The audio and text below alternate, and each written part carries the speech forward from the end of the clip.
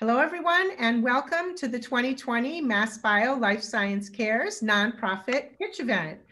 We are super excited to have you here today of all days to celebrate the nonprofits in Massachusetts. I would like to tell you that every year when we've done this, I've liked to look at the competitors and see if there are any themes. And it is clear that this year's theme is community building. And I can think of nothing more important this November 4th, 2020, than community building. So I am delighted to be listening to these 5 organizations pitch their new nonprofits. I want to do a few shout outs before we start.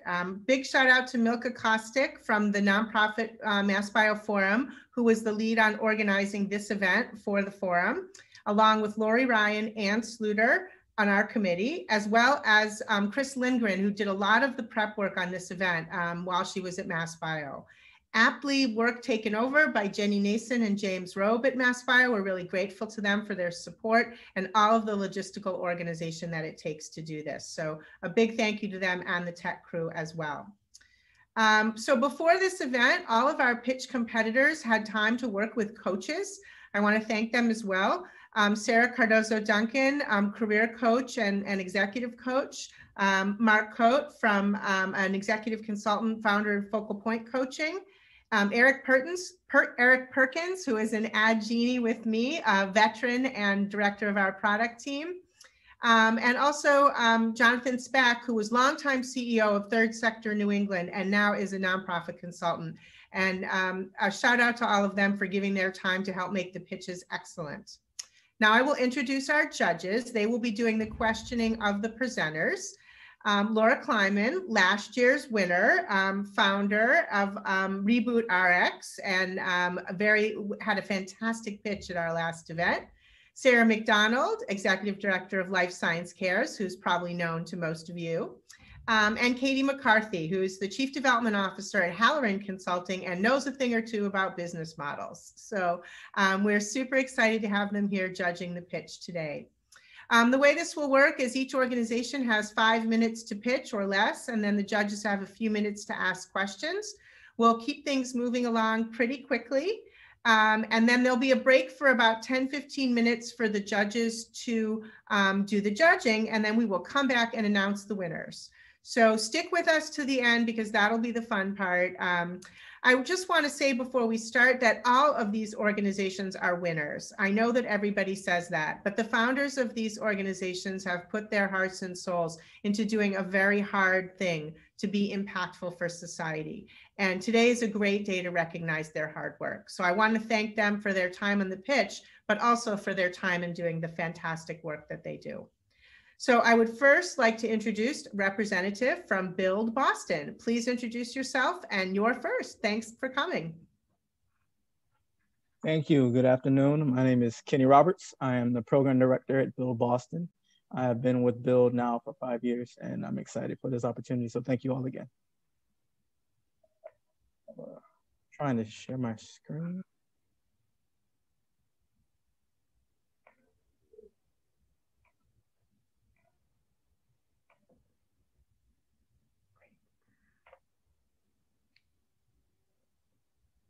All right, so as I begin, I would like to first, to the judges, just ask you all a very simple question. What makes you come alive? What is that thing that excites you, motivates you, gets you up every morning to tackle the day-to-day responsibilities that you have? For many of us, it may be just having the opportunity to align our careers with our passions, to be able to go forward and try to change the world one day at a time.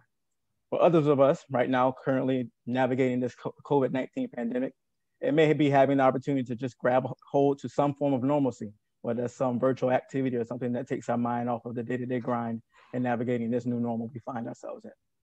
Unfortunately, we find that a lot of people now navigating this pandemic in communities of color specifically have the unfortunate situation of having to deal with this pandemic and just trying to survive. They find themselves in a modern day economy that isn't aligned when we look at the measurements and metrics of success that includes them in that. We are at a pivotal moment of our nation's history when we find that too many are being left behind in this modern day economy. Large wealth gaps are being extended, and we find that there's less and less opportunity for upward mobility.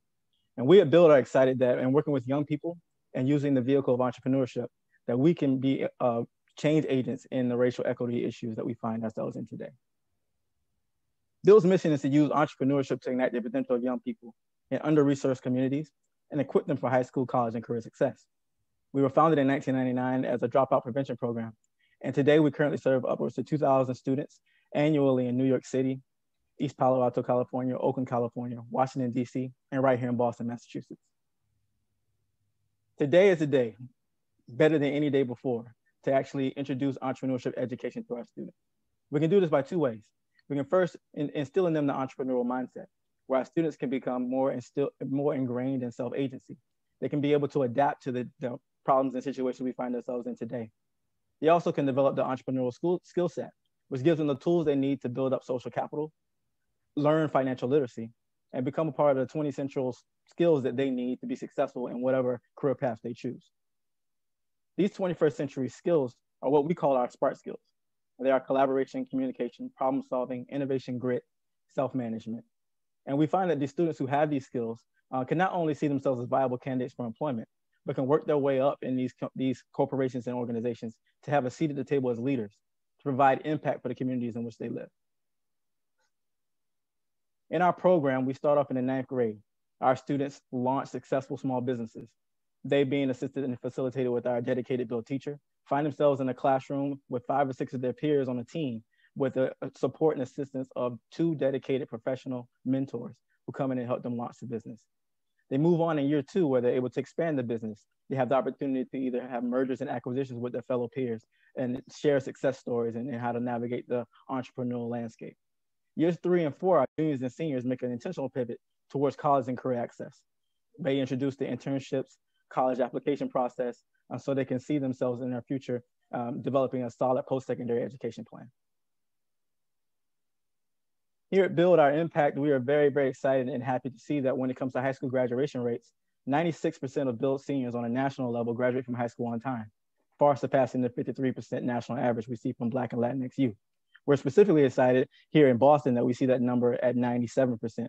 We also see in our college enrollment and completion rates that here in Boston, 94% of our Build seniors enroll in college successfully, far surpassing the 67% enrollment rate we see amongst their peers.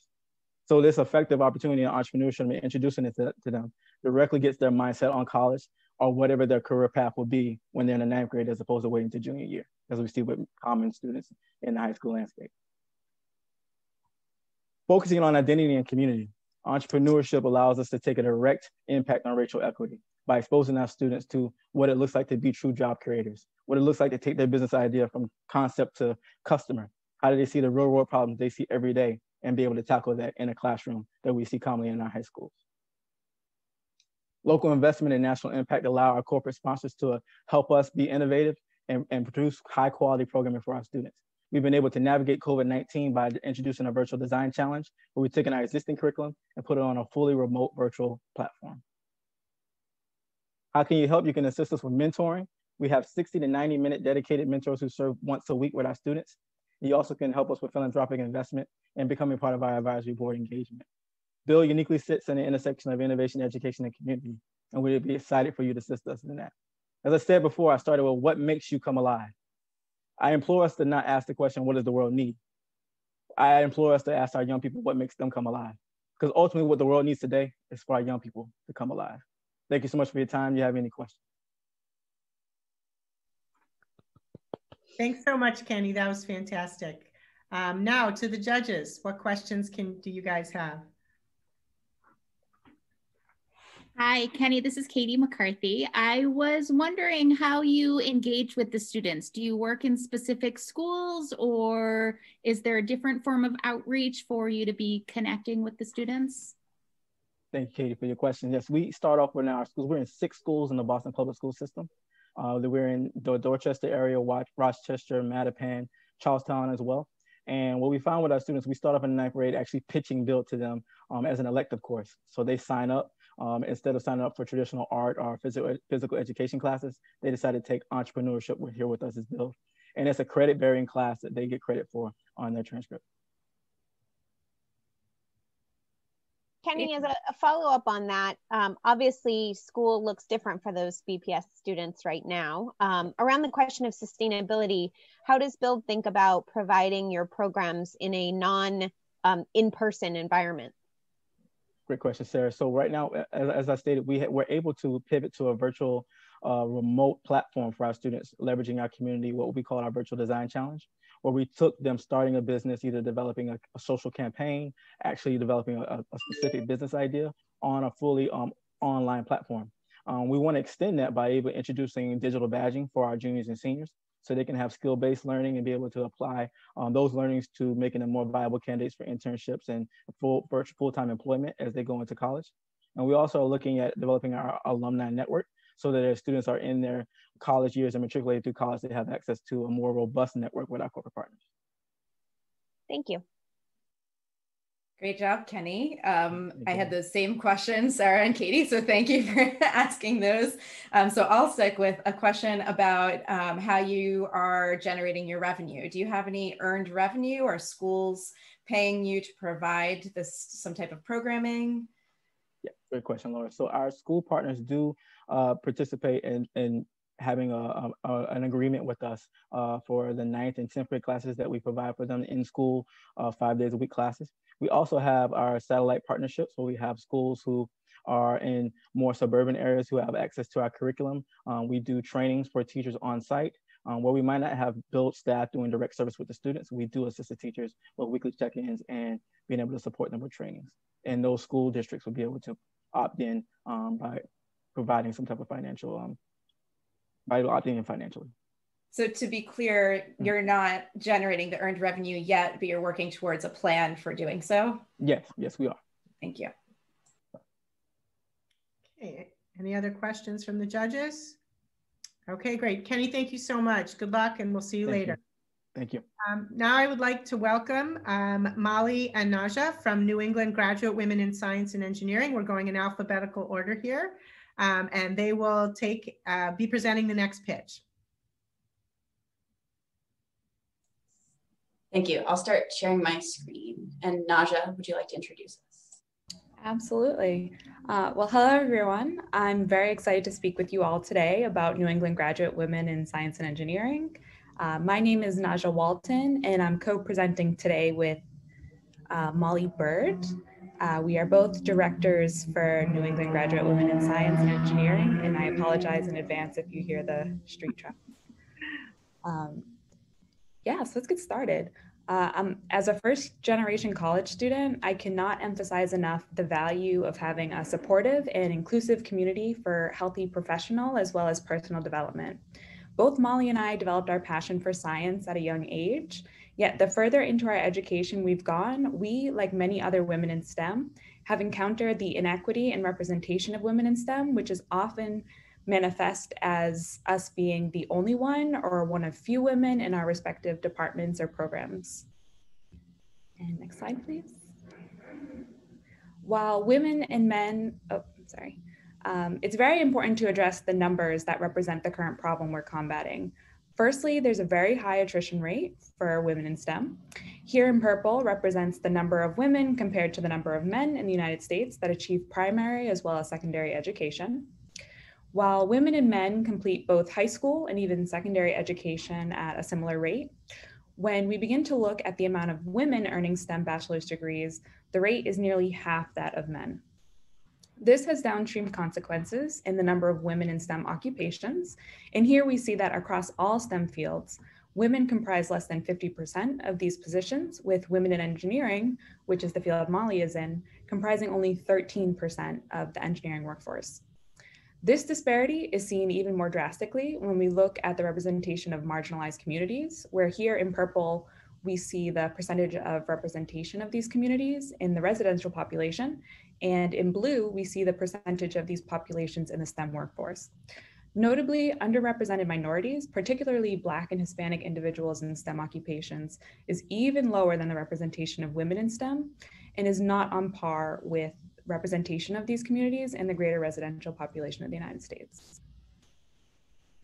And so the mission of New England GWISE is to break down barriers that lead to educational isolation for women in STEM by building a community that supports, celebrates, and advocates for equity in graduate STEM education for women and gender minorities. We are a collective of graduate students across 8 universities in the New England area, which alone accounts for upwards of 15,000 graduate women in STEM. And New England GWISE is addressing these persistent issues through 3 tiers. Firstly, through community building between graduate students and leaders in STEM education. Secondly, we use education and advocacy to further institutional knowledge and advocate by creating an information repository that promotes equitable graduate education. And lastly, we're able to provide inclusive professional development programming that is centered on creating the next leaders in STEM.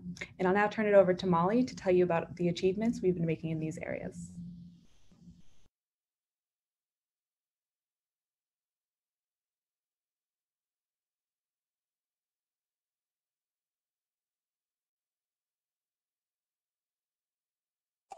Sorry about that, I was muted.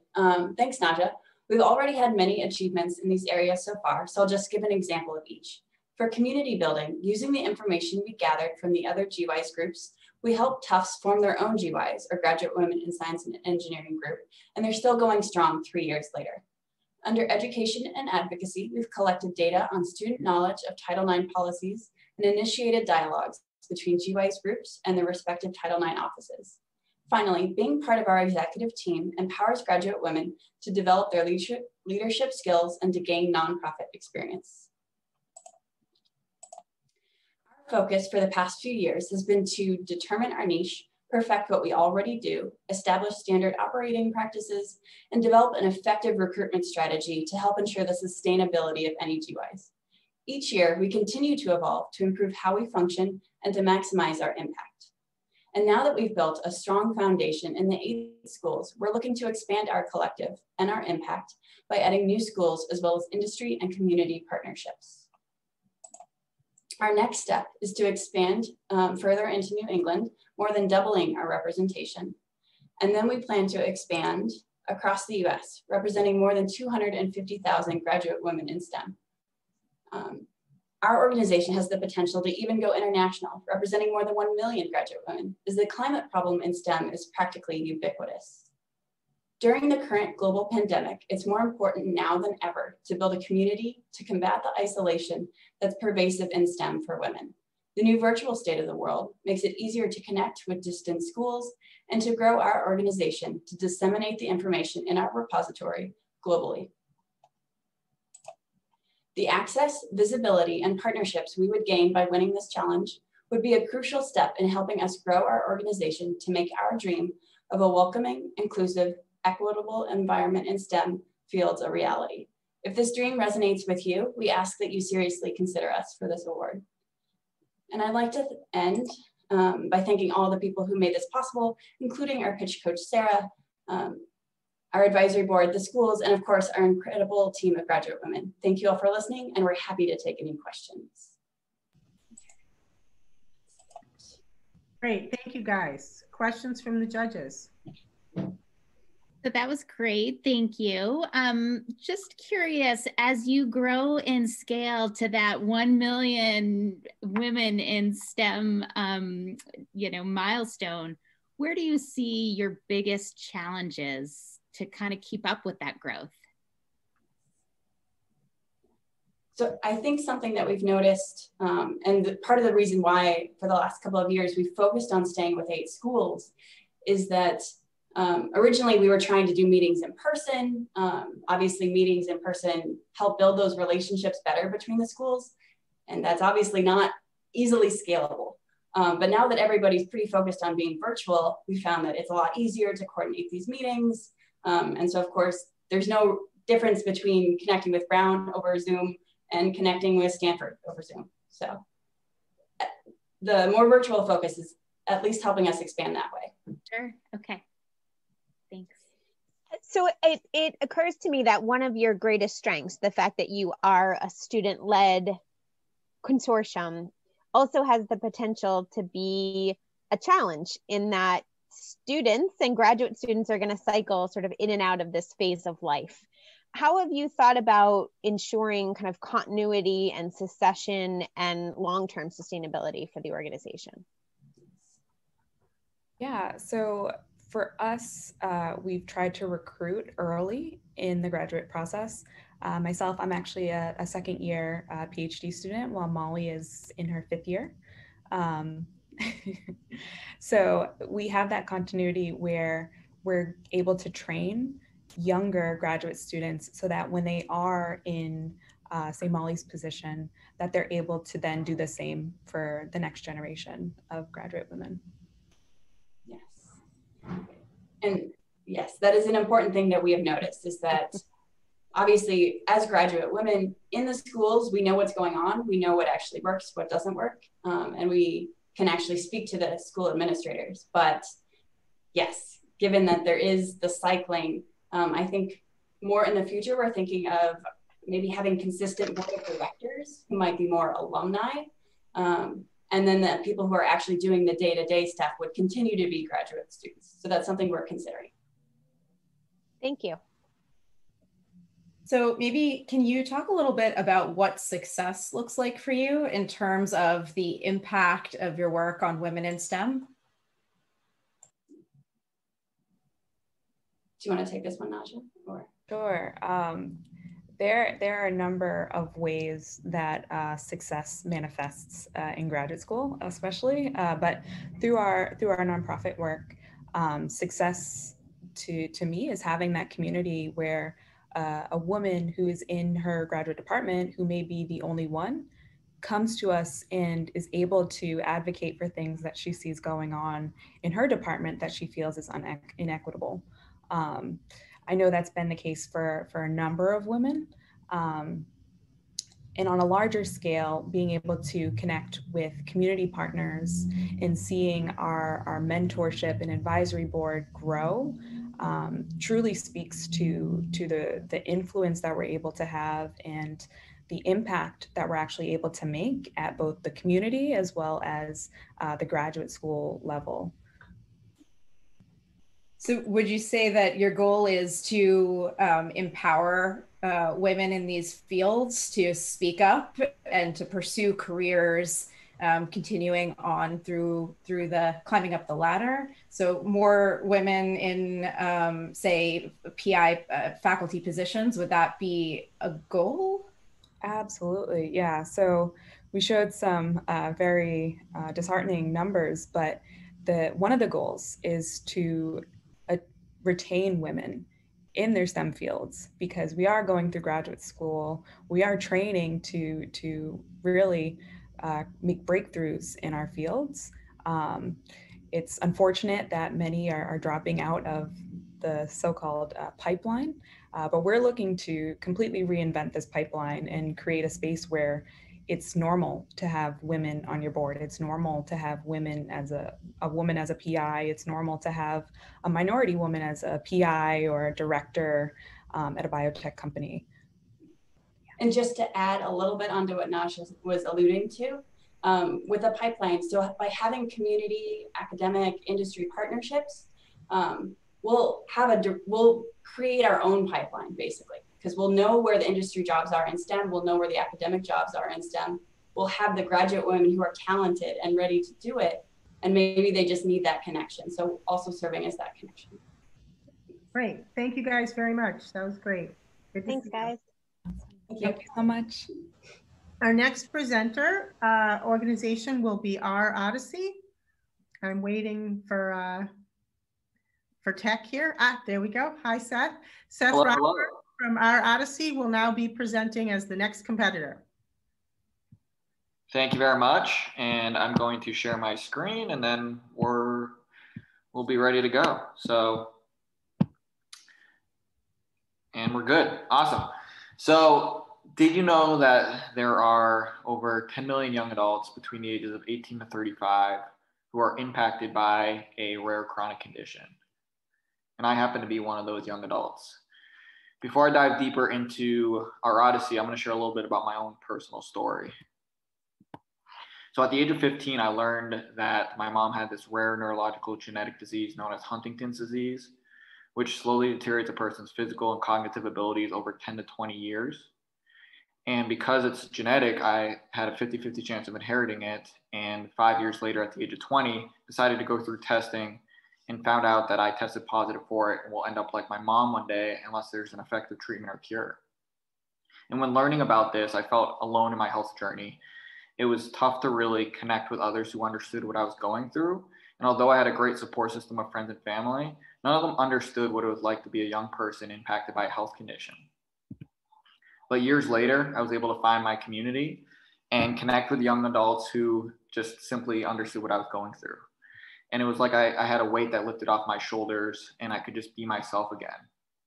It was during these conversations where I learned that there wasn't enough year-round support for young adults living with a rare chronic condition. We realized that the main focus a lot for young people was on transitional care, but we never looked at the holistic picture of what it means to transition in different parts of your life. And so we decided to do something, and last June we started our Odyssey with a mission of connecting young adults impacted by a rare chronic condition with social emotional support in the hope of improving their quality of life, and a vision of establishing a national organization with a platform that empowers, educates, connects young adults experiencing health challenges. How we get there is through our 4 main programs: in-person meetups, which all happened prior to COVID, our virtual meetups, our topic-specific meetups addressing the unmet needs of young adults, including family planning, navigating college or career, dating, how to talk to friends and family, the list goes on, and our Odyssey Spotlight, which is an opportunity to amplify the young adult voice through our monthly blog, podcast, or speaking opportunities.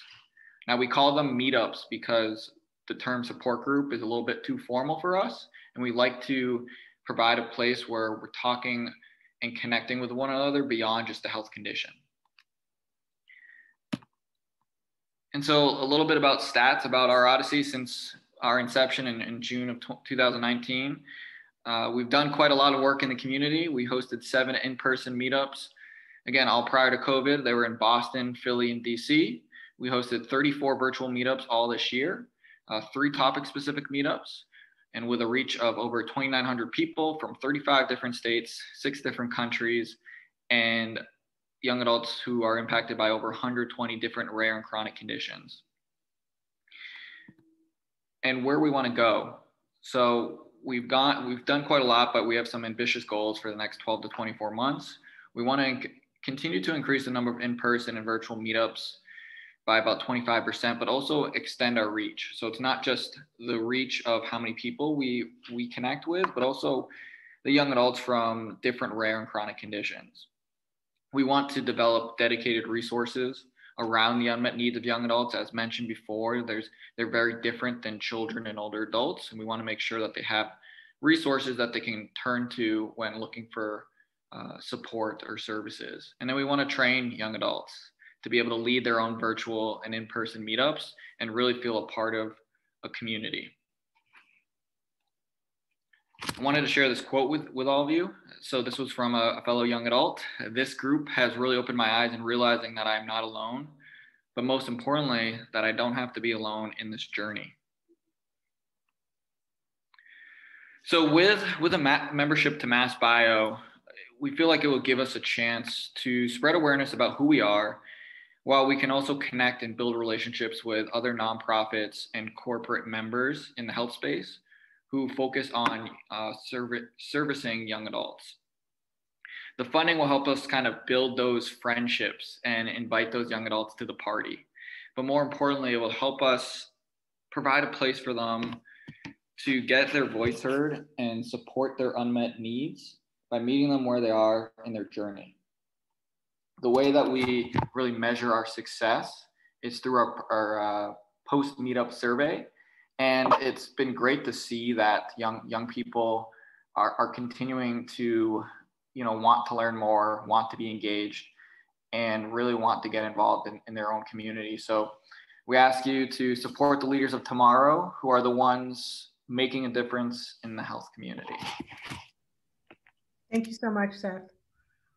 Okay, judges, he's all yours. Thanks, Seth. That was great. Question, and you may have mentioned this, and I'm sorry if I missed it.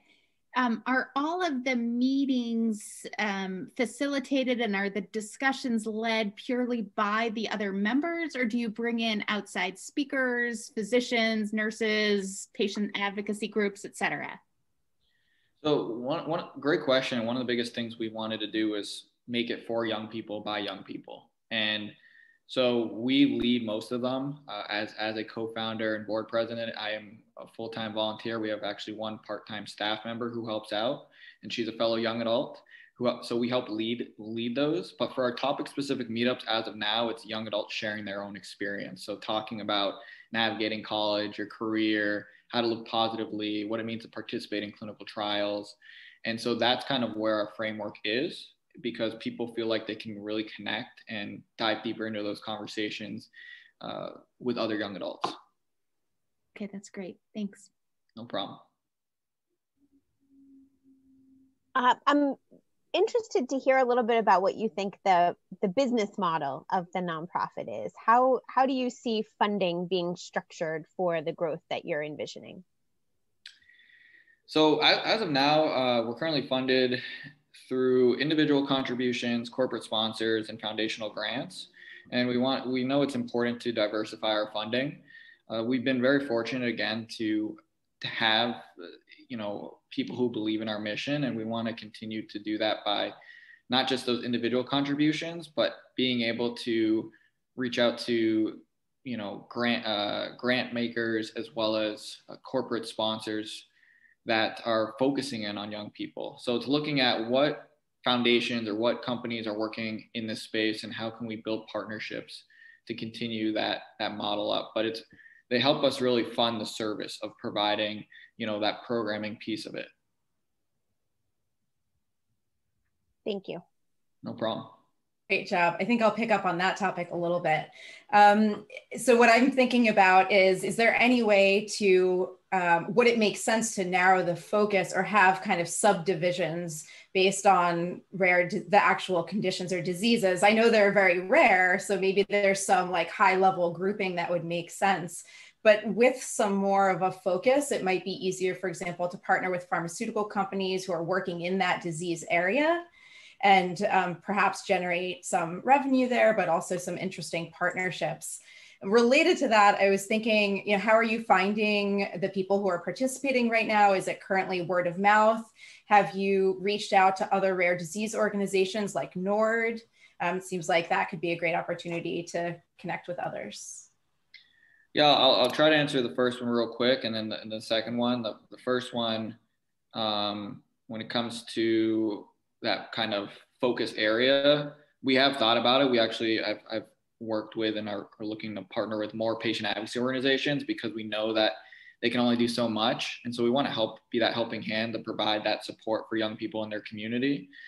We also are hoping to train young adults who can then hold it within their community. But what's interesting is, prior to starting, I put together my own survey and found that about 85% of young people are comfortable connecting with people outside their disease state. And so it shows that even though that they would love to connect with people who have that same condition, they also are comfortable talking with people beyond that because of the similarities. Regarding partnerships, we actually are a NORD member as well as part of the Global Genes Foundation Alliance. So they've been a great help in helping us spread the word, social media, and then just the young adults who attend our meetups. Honestly, they've been the vocal point of like just spreading the word and helping us let others know about it. So that's been a huge help, and just trying to stay on top with all the social media channels as well. Tip for your next pitch, you might want to mention some of those partnerships. I'm glad that this came up during the Q&A. Yeah, great question. Thank you. Seth, thank you so much. And we're going to shift to the next pitch now. Thank you. Next up, thank you. Next up in alphabetical order is Science Rehashed. And you guys take it away.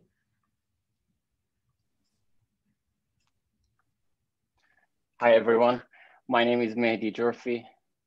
And I'm thrilled, and we are delighted to be part of this amazing event and with an incredible teams for this competition. I'm the co-founder and co-host of Science Rehashed. I'm also a faculty member in the neurology department at MGH and Harvard Medical School. And today I'm joined by Shen Ning, a co-founder and co-host of Science Rehashed. Shen, the stage is yours. Thank you, Mehdi. Hi, everyone. We're really thrilled and humbled today to share our mission with you all today. We're a team of scientists motivated by providing universal access to recently published science to scientists around the world. Imagine wanting to be a scientist while growing up in the Middle East in a lower middle-class family raised by a single mother alongside 3 siblings. This was Mehdi's upbringing, and being a scientist was Mehdi's childhood dream. As he pursued his education in Iran, he discovered the limitations of the lack of resources. During his modern nanochemistry course, he found that the most recent papers available at his university was buried in the backs of the stacks in the library from over 10 years ago. Years later, and many gray hairs later, after overcoming many setbacks, he pursued his graduate education in Switzerland and then his postdoctoral training at MIT and Harvard.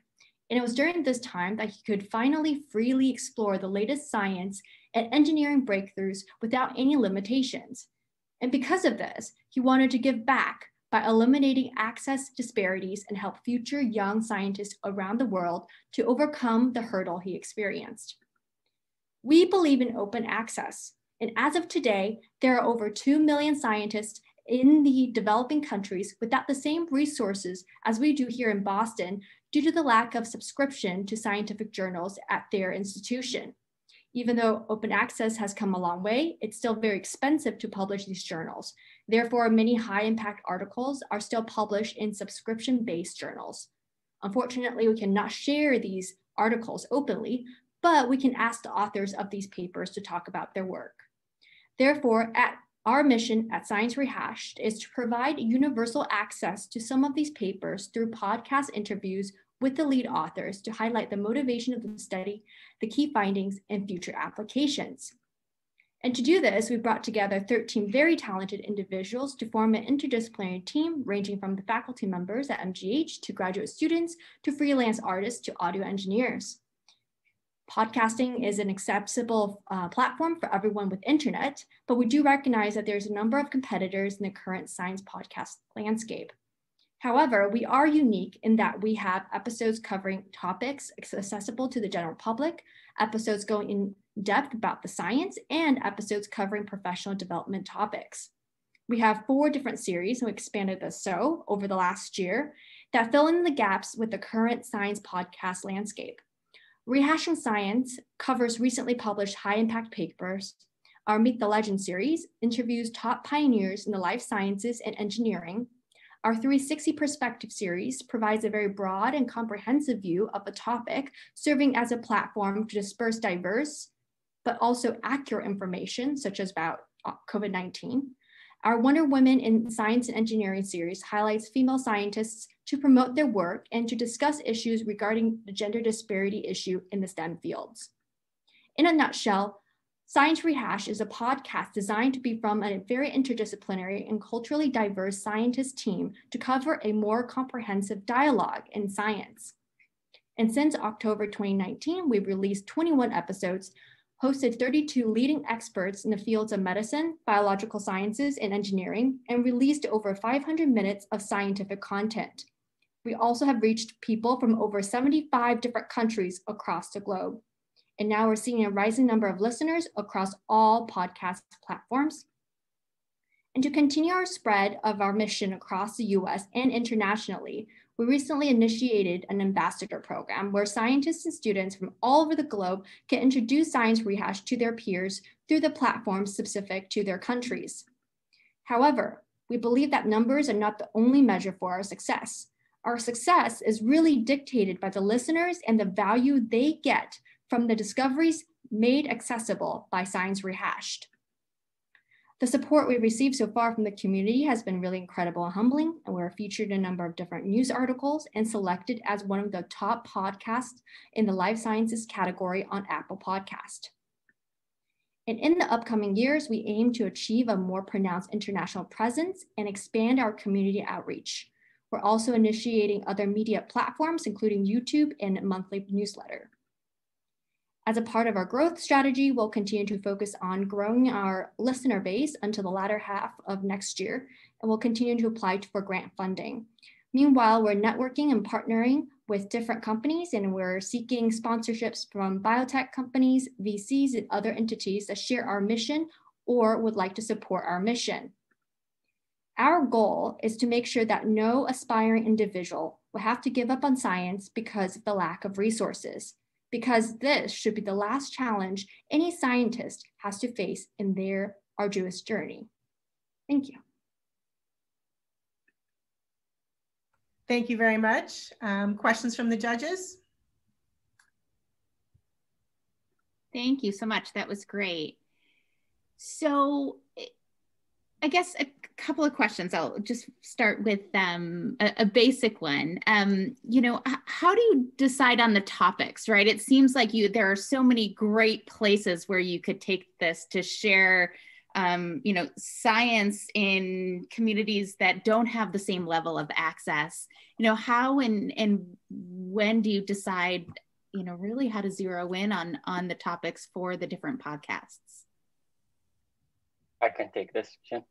Yeah, so we have an amazing team of scientists. That's the one of the unique part with Science Rehash, which is coming from scientist to scientist.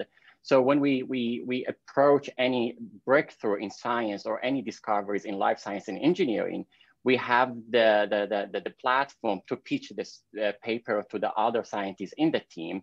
And we have a kind of a platform to discuss it and see how novel is it and the translational discoveries. And then we decide if we're gonna cover this or not. And also we have a team of producers and writers. All should be on board to decide if this is the right paper to pitch for the Science Rehash. I see. Okay, so it's a somewhat standardized selection criteria that you use. Absolutely, and in a long term, the plan is to have our own advisory boards in a different fields, from life sciences to biotechnology to engineering, that we can consult with them. What are the novel discoveries? What are the top-notch science going on with the specific field that we can cover, because we are limited in the papers that we can release. Sure. Okay. Thanks. So I guess maybe then looking at the other side, not the kind of creation, but the distribution. Podcasts are really hot now, and I think all of us being home in front of all of this technology has made it super easy to make them. What's your marketing plan? How do you kind of shape and identify the folks who need to be listening to this and make sure they are? I can start this off. Thank you very much for this question. So first, we have a very active social media platform, as well as we use a online platform that disperses our episodes across all different platforms. So Podbean will go on Apple, it will go on Spotify, etc. And especially when it comes to international countries, we understand those countries have different language barriers. There's also different platforms themselves. And this is where our ambassador program is really helpful. And that's why we're developing it, because they are familiar with all the different platforms that are being used in their home country and how to distribute it properly. And so we're working with them in order to distribute it to the right people through the right platforms, and if needed, translate our episodes into their language. I don't know if Joanne has already gotten to you, but there's a great organization called Seeding Labs that works with scientists in many countries that I would think would be a great distribution partner for you. Already get to them. What do you know? Awesome. Thank you, guys. Thank you. Absolutely, our pleasure. Thank you. I lost my connection for a second, but I think you were done, right, Sarah? Okay, great. And just so first to clarify, is your audience scientist or the layperson? I can take this. It's like most of our listeners are scientists but it also depends on the series that we release. For example, when we look into the 360 perspective series, is we looking in the modality or disease or any type of problems in science from a different perspective, from different lenses. So definitely general audience can listen to that and can understand it. But most of our listeners and our focus is for scientists. Got it. Okay, and then my real question is, have you approached the journals to help advertise these podcasts? Absolutely. This is very funny because I'm in discussion with the Nature editor. We are in discussion also with the PLOS One for the open science. I'm in discussion also with a few other editors that we can advocate the mission. They can help us to connect us with the right partners, with the right people to really spread the word. Great. Thank you guys very much. We're going to move on. Thank you so much. Congratulations. Thank you. Okay, last but not least, we have Fanuel Mundi from the STEM Advocacy Institute, who will be pitching last. Take it away, Fanuel. Great. Thank you, Joanne. Humbled to be here. Let me share my slides. All right, my name is Fanuel Mundi, and I'm the founder and chief executive officer of the STEM Advocacy Institute, in short, SAI. I'm humbled to be here in amidst all the other wonderful organizations who've done a wonderful job of really pointing at this issue of that STEM education and STEM programming is facing around the world. And these issues can be seen from a level of trainees, whether it's about mental health, whether it's about inclusion, mentoring. And I can speak because that's my own experience, having been a graduate student and postdoc beforehand. At the same time, on the other side are the trainers, okay, where the issues of access to funding, infrastructure, professional development, evaluation on the programming that they're developing to try to solve these issues. And around the world, there are a lot of people that have the expertise and they're excited about working on these issues. And you've heard from several of them today. And this number is increasing as more graduate students, postdocs, and others are coming into the field looking for that support to build new creative solutions to tackle these issues. And SAI is a dedicated one-stop shop to incubate and launch those ideas.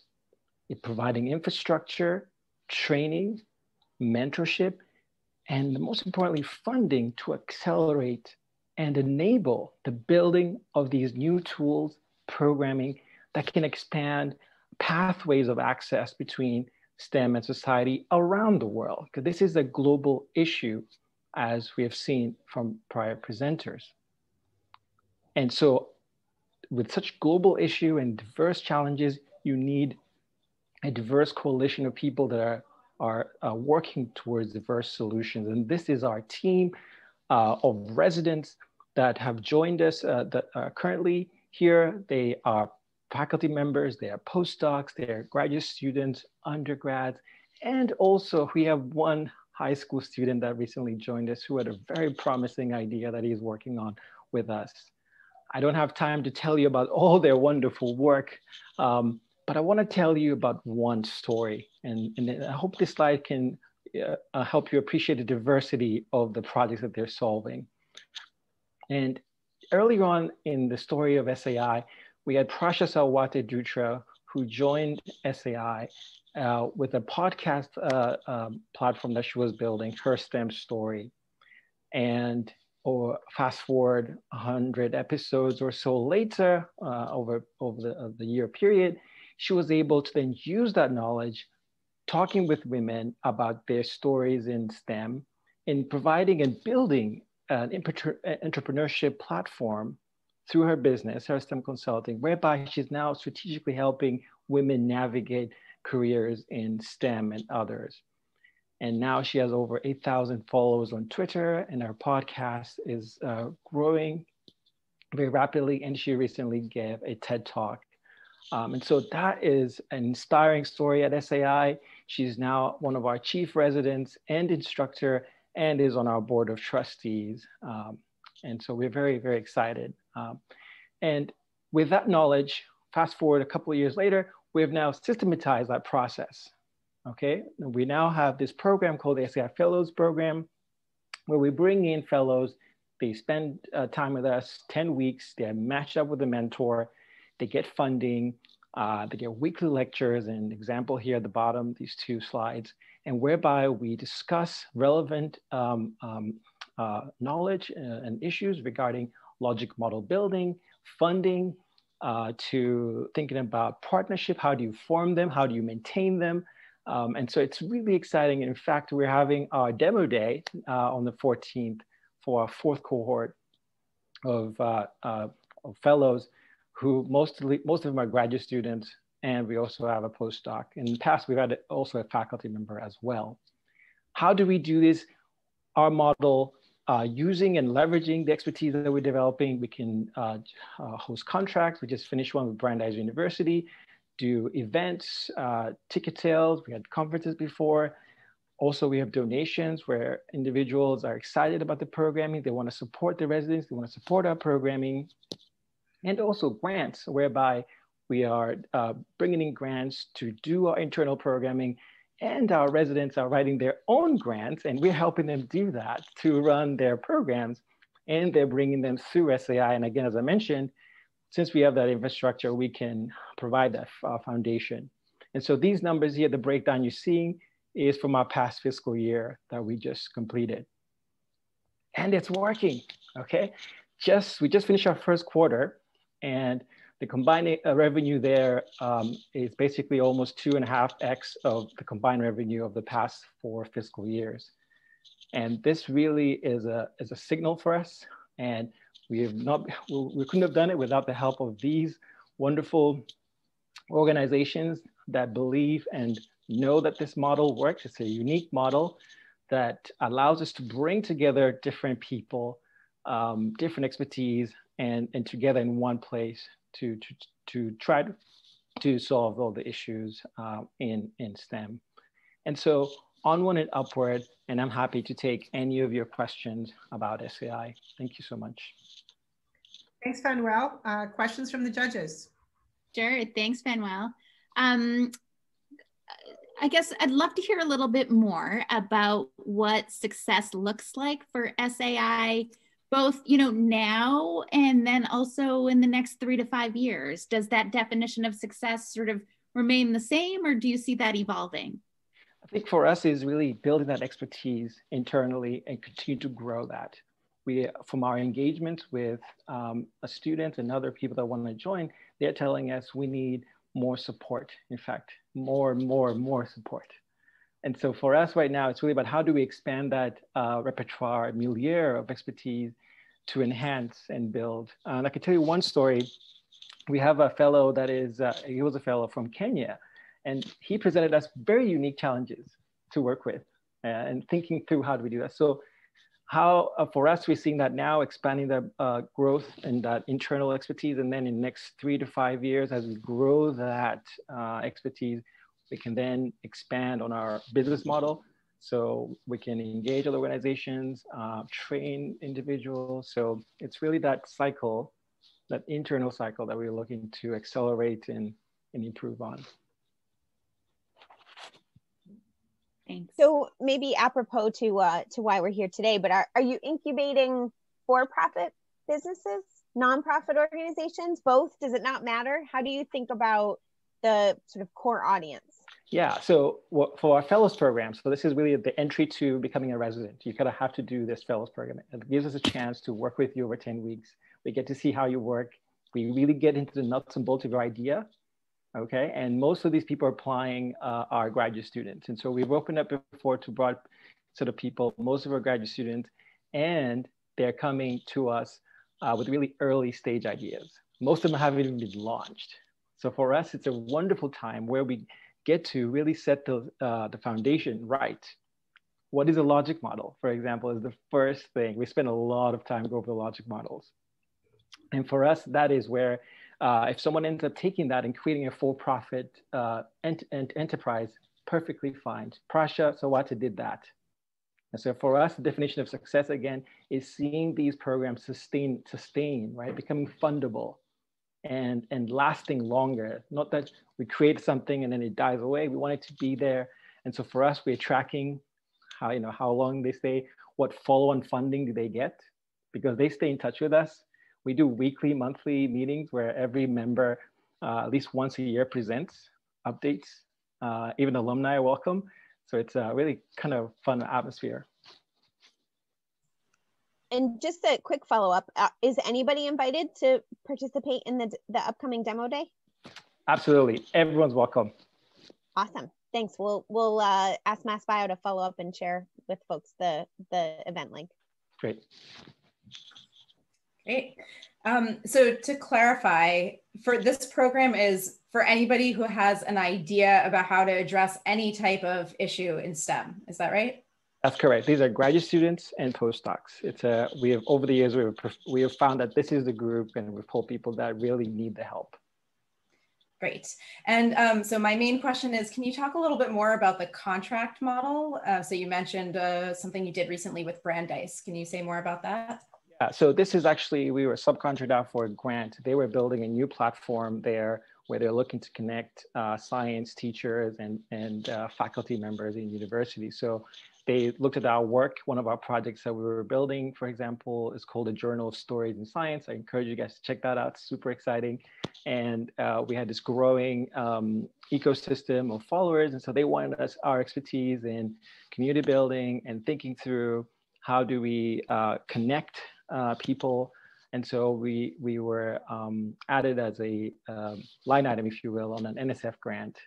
And so we see that as a model whereby we can, given our expertise, we can get engagement from whether university or a for-profit company that is looking to use our expertise. When we are currently talking with other universities as well who are saying, hey, could you help us on this grant we're writing to do this thing, because you guys can do that. Or sometimes they say, you already have this thing that you're building, for example, the Journal of Stories in Science or Nature Evolve. How can we add this to our grant? And so then we work with them to generate that. Oh, Joanne, you're muted. Sorry. Thank you so much. My spacebar didn't work like it was supposed to there in this format. Fanuel, thank you very much. Okay, so the judges are going to retire from the event for a few minutes, and we will be back by 4:15 for the award ceremony. Thank you, everybody.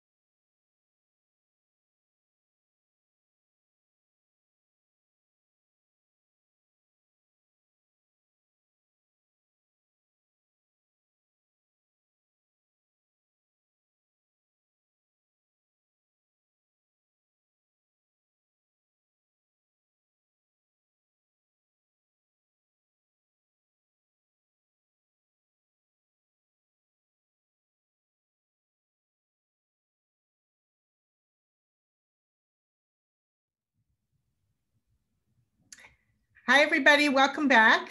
Thank you for your patience. It was really, really hard to decide. So that was the most rapid fire conversation I have ever seen. Wow, I just want to say congratulations to all the pitches. We were inspired. We were excited about all of their success.